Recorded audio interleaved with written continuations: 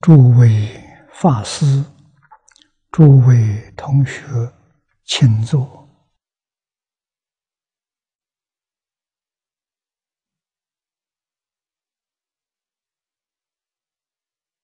请看《大乘无量寿经解》第539面，539面第五行最后一句看起，第五行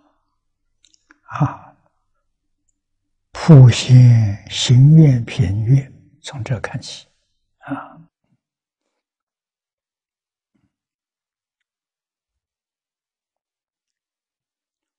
菩萨若能随顺众生，则为随顺供养诸佛；若于众生尊重承事，则为尊重承事如来。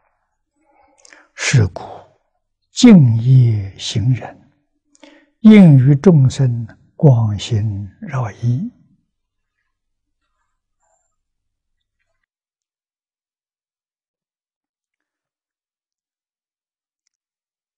昨天我们学到这个地方，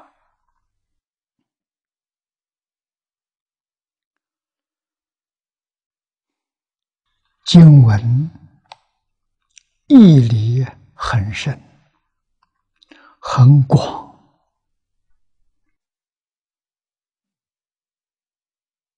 学佛不是把这个经读熟了听明白了，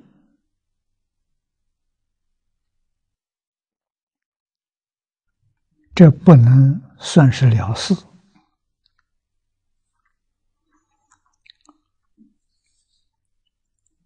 佛在经教里常常告诉我们，信解行证，这是佛法。无论大乘小乘，显教密教，都不能够离开这个原则。听明白了，读多了，我们才能够断疑生信，建立信心。有了信心之后，还要更深入的去理解、去体会，然后落实在自己生活当中。工作、待人接物，念念行行都不离经教，这叫学佛。这样学佛，你一定会得到法喜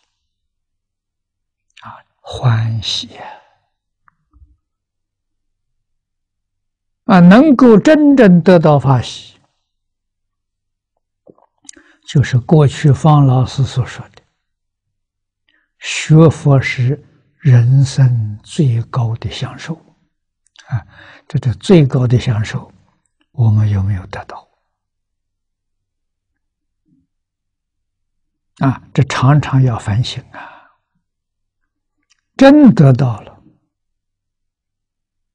你渐渐能契入佛菩萨的境界，会有佛菩萨同样的受用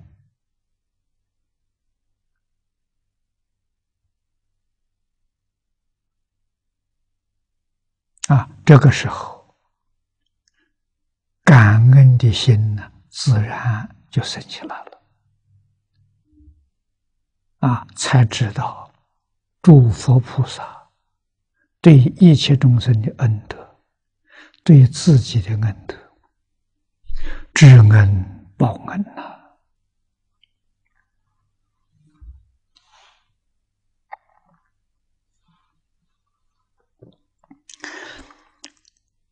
行愿品这一句话告诉我们菩萨怎样能够随顺众生呢？持戒具足众戒，不犯违意，就能随顺了。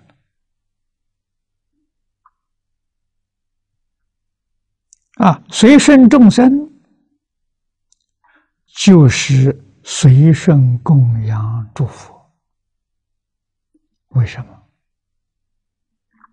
佛在《大乘经》里面常说，一切众生本来是佛，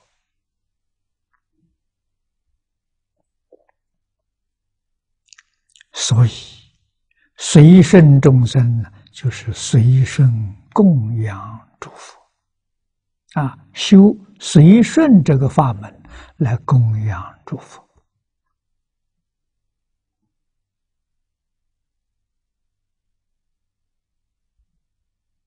那么这个事情我们没有看到，学佛这么多年，我们没有意识到，这什么原因？功夫不得力。